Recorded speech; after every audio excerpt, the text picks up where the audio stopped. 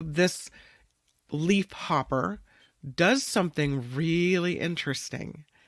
It secretes this material that comes out in little balls. They look like soccer balls in the way that they are formed.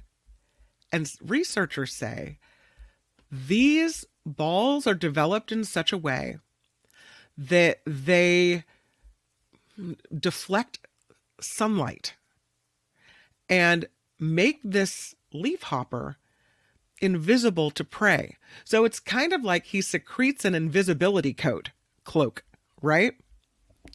It's a complex geometry of these particles. They're called brochosomes. And scientists were looking at how they absorb visible and ultraviolet light.